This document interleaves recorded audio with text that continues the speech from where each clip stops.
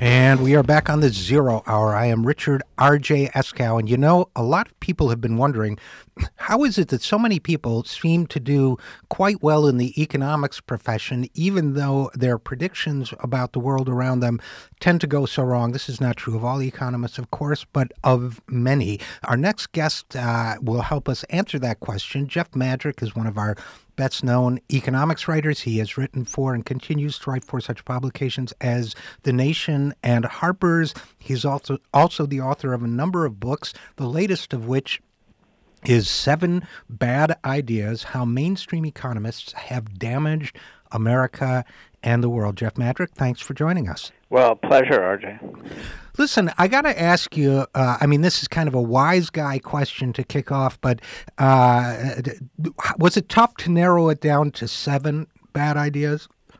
Well, in a way, yeah. They're kind of broad ideas. They encompass a lot of other notions, but my idea in doing it, my objective was to get the most important issues out there to the reading public.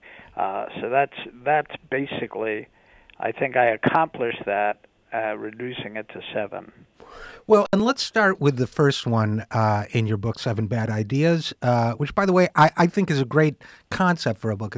It's a great way to structure this conversation about the problems with economics. And that is the one you call the beautiful idea, the invisible hand. It seems almost like the original sin of this kind of economics, or all other errors, in a sense, flow from it. Talk to us about where that came from and why it's wrong. Well, it came from Adam Smith and the 1776 classic book, The Wealth of Nations. It didn't entirely originate with Smith. There were other people talking in these terms. Basically, what it says was unfettered markets without government interference, will reach a price for a good or a service that is ideal, that will satisfy the consumer's wants and the producer's needs, and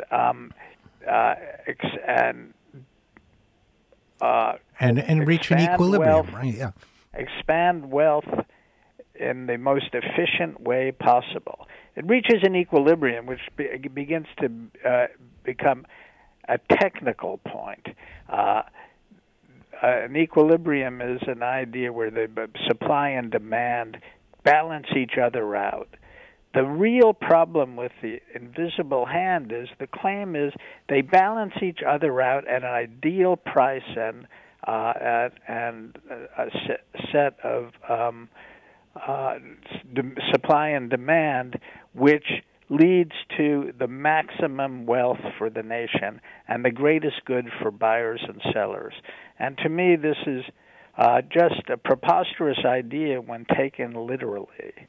It's an interesting idea because it allows one to claim that we should keep the government out of setting any prices and setting any quotas on goods and services. It has some truth to it, let me hasten to say, RJ, but the truth is exaggerated. Well, and I think it's a seductive idea also, besides having some utility for certain interest groups and so on. I would venture to say it's a seductive idea, Jeff Madrick, because it has aesthetically pleasing. It's kind of all-encompassing. It's like a unified theory of the market. But one of the big problems with it, and you allude to this in your book, of course, but to anyone who really gives it critical consideration, is that even its exponents will tell you it depends on everybody having a buyer and seller and so on, having full information or adequate information about the thing being sold or purchased. And in the real world, that almost never happens, does it? Right. It never happens. It certainly doesn't happen on Wall Street. Let me point out that I'm the first one to say it's a beautiful and intoxicating idea. That's why it becomes pretty dangerous. That's not the only issue, though, that there's no information available to all people. It implies that all people know what they want and know the price they should be paying. Well, do we all really know what we want? Do we know how much we want to pay for something, whether it will make us happier. Are we making rational decisions about buying one product and not another? Are we making rational decisions about stocks and bonds? Hardly. But it's an interesting concept in the sense that it leads, this is the important issue, I think, RJ. It leads to the main proposition that markets correct themselves. If the price goes down, more people will want something. If the price goes up, fewer people will want something. If the price goes up, business will be more willing to produce these products. If the price goes down, they'll produce less. And that's how we get to an equilibrium without government help. But the claims that it leads to basically a perfect world, perfect competition, you and I'm sure your audience have heard of perfect competition, becomes extremely contentious. And yet there's little contention. Read a first-year textbook, and the questions about the invisible hand are in the following chapters, and they are not delivered with any kind of punch, with any kind of the kind of punch that the invisible hand itself is delivered. And then that gets us to, of course, not every good or service is something that's a matter of choice for people. Some things are necessities. Some things are subject to monopoly and so on. And that might be a way to transition to the second of your 7 bad ideas, which is Say's law and austerity economics. Talk to us a little bit about that, if you would. Well, an offshoot of the invisible hand is that if we save enough, that's all we need do to maximize capital investment. Capital investment is critical to economic growth. Economic growth is the expansion of GDP, an increase in incomes for all. We all like that. The basic idea is save more, and Say's law says interest rates will come down. Now I'm oversimplifying some, but interest rates will come down and business will therefore invest. It, too, is an outgrowth of a simple view of the invisible hand, and it is basically wrong. And in fact, John Maynard Keynes dedicated his major work to showing why it is wrong. If you save more, it may lead to reduced demand for goods and products, and therefore business won't invest. And that's by and large what happens in recessions and through slow economic recoveries, something like what we're getting now. So what we've seen, we're talking with Jeff Madrick, the author of 7 Bad Ideas, how mainstream economists have, I don't have the full title with me, messed up America and the world. Damaged America, excuse me. I crawled off my screen here. And when it comes to austerity economics in particular, we've seen once again, as we've seen at other periods in the past, including 1936 under FDR and so on, that when people try to apply this thinking in real world situations, Greece, Europe in general, perfect example of this, it doesn't do what it's supposed to do, and yet it has devoted adherents nonetheless. How do some of these ideas, just jumping out of sequence a little bit, Jeff Madrick, how do some of these ideas continue to have such devoted followers when all the data seems to clearly indicate they're wrong? Well, number one, let me put the austerity economics in terms of Say's law.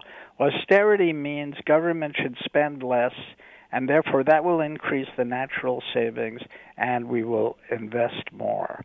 One way that economists can say can promote this idea is they just get their own data wrong, or they get their own theories wrong. There's a widespread theory that austerity will promote economic growth. It captured the fancy, I think, of much of the world until a few years ago, when even the IMF devoted serious studies to show that just has not been true economically. But this idea that if we save more, we'll all be better off is also an appealing idea. It's an idea that I think all of us kind of like. It's an instinct we have. If we are careful and don't spend too much, we will produce our wealth. Well, we'll increase our wealth. Well, that may be true for a family, but it's not true for a broad economy that depends on spending to enable it to grow. So, and yet this idea continues to, despite the IMF and other people turning against it, continues to grow and grow, and it's closely related, this notion, to your third bad idea, which is that government's limited government's limited social role and what you call Friedman's folly. Let's talk about that for a second. Where does that come from? We can do this just rather quickly. It's the idea that government should stay out of it. Just keep government out of just about everything, and we'll all be okay. In economics, it has to do with the invisible hand. Don't let government control prices. Don't let government set quotas on imports. Don't let government adopt tariffs to control prices in global markets. Don't adopt capital controls in international markets. Let it all hang out, and the markets will take care of it and will efficiently lead to the greatest prosperity possible. That is basically, in my view, Friedman's folly. It was a notion we adopted for quite a while, beginning in the 1980s. It exploded in some crises, well before 2007, 2008, in the East Asian financial crisis and the Mexican crisis before that, and the Russian and Turkish crisis. Then again, in 2007 and 2008, when we imported so much capital, especially from places like China, that it kept interest rates far too low, and people borrowed too much against credit that just wasn't any good.